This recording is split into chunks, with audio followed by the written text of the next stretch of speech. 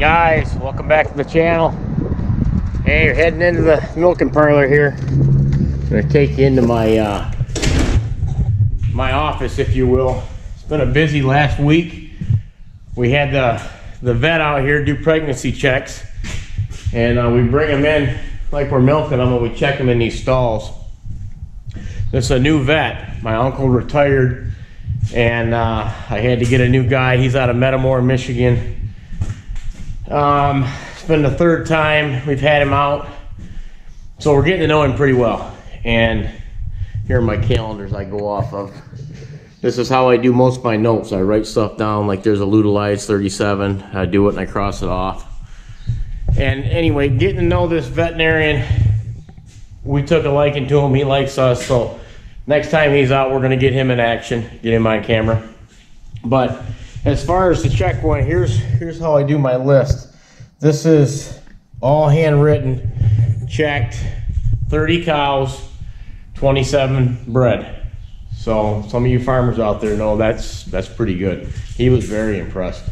So he said some good, nice, kind things to us, and just said your feeding and everything must be right the way these cows look. And so that was one thing that got done. So all them pregnant. Also want to show you, we got a new bull, and let's check him out. Okay, we're in. Here's the bull. This new bull we got.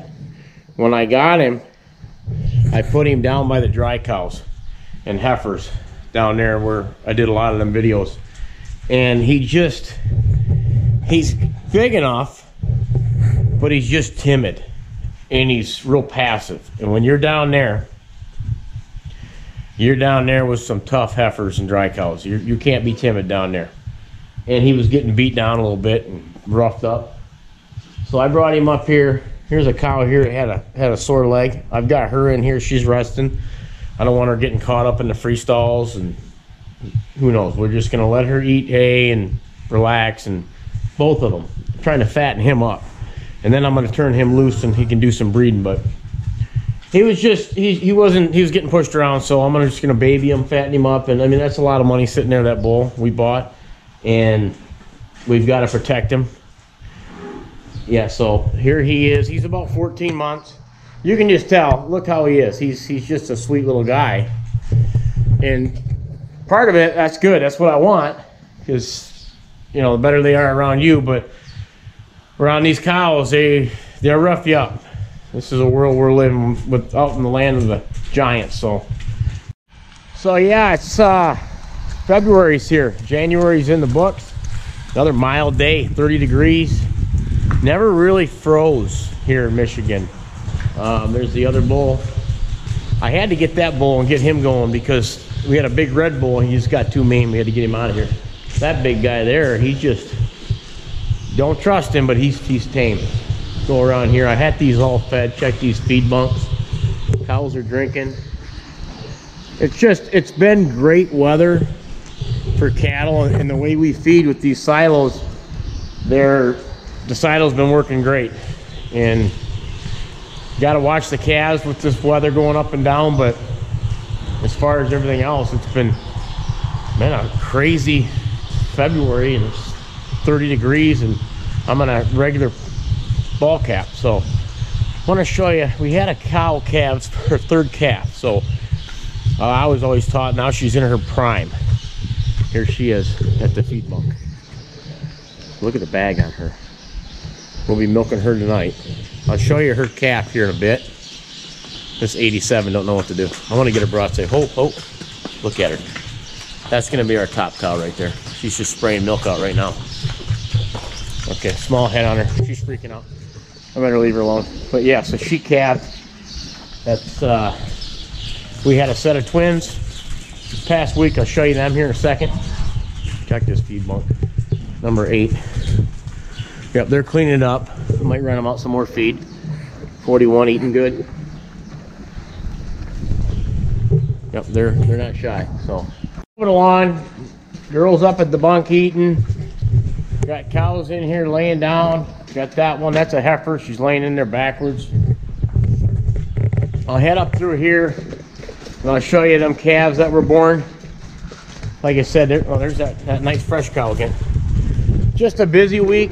I had to stay focused. I had to get all these cows written up for the vet to come, so that was important. And so I didn't really get much of that on film, but I'm gonna get it next time he comes. And you're gonna like this guy. His name's Carl Gubert, and he's out of, like I said, out of Metamora. 68 years old or something, but still keeps on rocking. All right, we're in here with the baby calves. There's that calf of the fresh cow I just showed you. Beautiful. Here we got a set of twins, and then we got another bull there. These three are waiting on to get picked up. Like I said, we got a couple that comes and buys these bull calves, and then they'll raise them up. We don't do that here. Everything we've got here is all heifers. We don't have the room to keep the bulls, and we don't have the, I don't know, we just stick with the heifers. That's all we're gonna do. Let's look at these girls in here.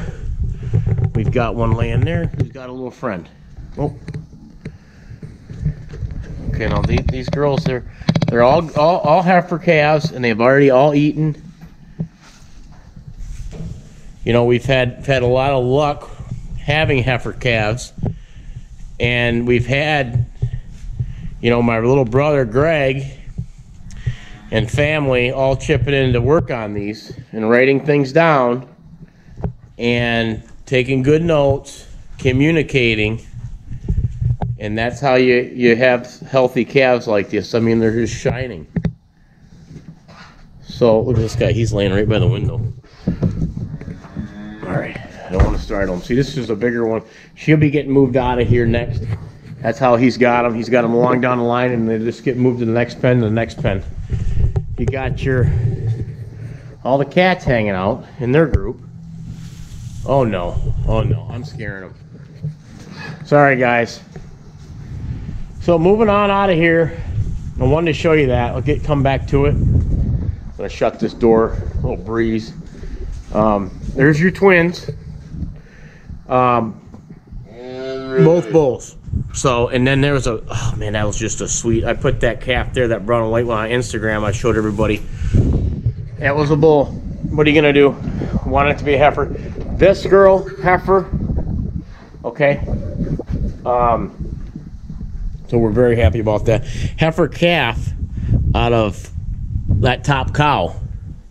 So future's looking bright on that part. Moving on out of that calf barn, one last thing too I want to show you while I'm out here. We moved a bunch of corn stalk bales, corn stover.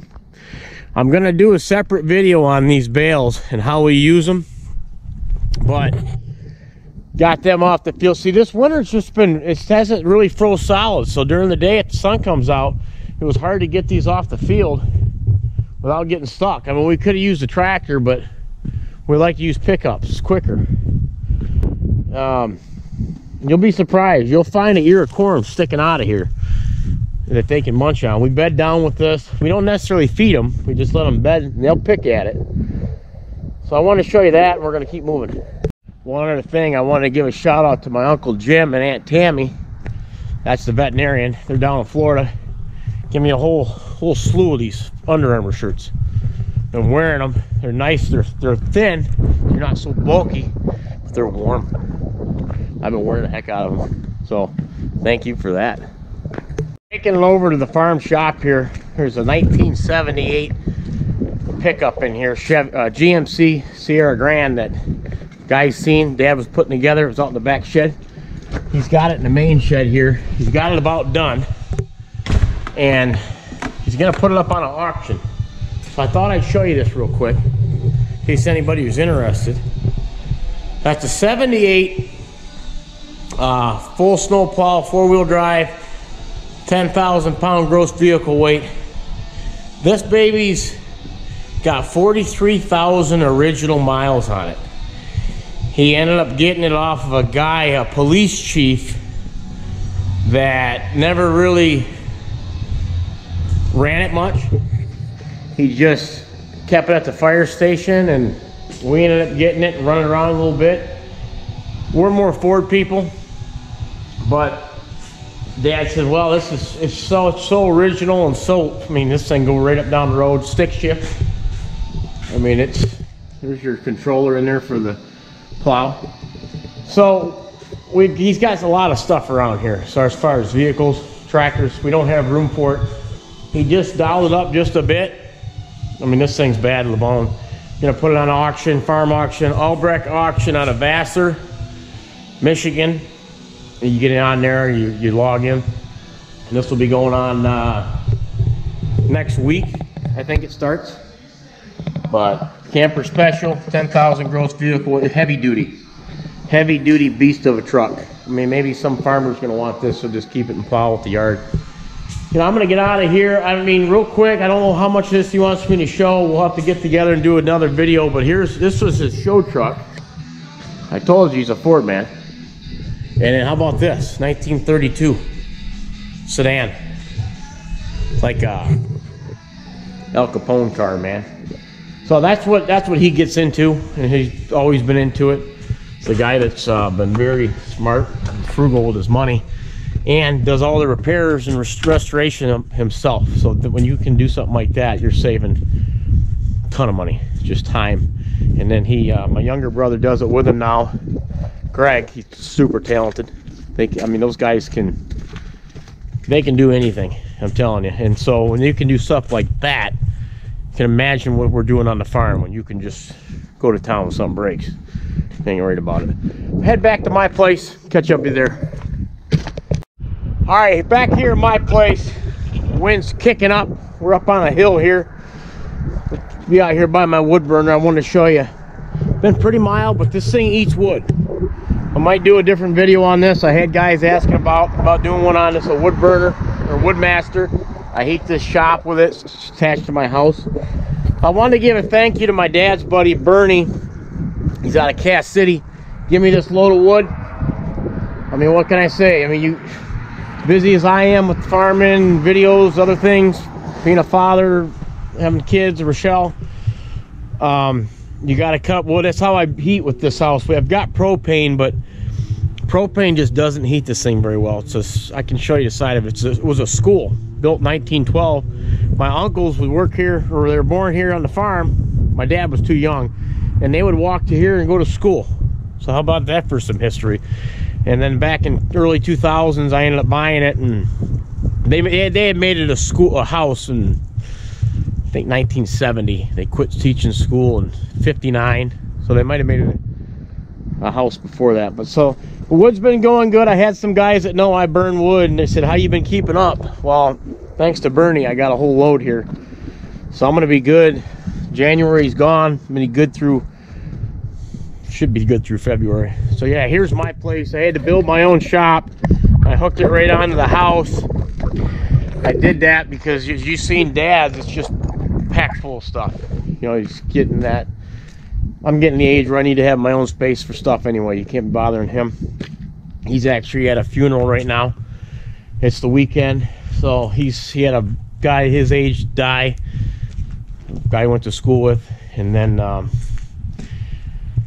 let's see, Greg, he's watching his son play basketball. Mark's taking a break. We were milking this morning, and you can see I like gas pumps. So yeah, this was the original country schoolhouse from 1912 that everybody went to, one room schoolhouse. Maybe leave me a comment down below if you wanted me to give you a tour of the house. I mean, I don't know how Rochelle's gonna like that, but it was a school. There's a huge living room in it, all hardwood floors, original from that year. And I hooked this big old shop on it, you know, because, you know, that's what farmers do. I hope everybody's doing good out there. Hope you like this video. There'll be more to come this following week. It's never a dull moment, so follow me at Kip Sigler Farming on Instagram, and see you in the next video.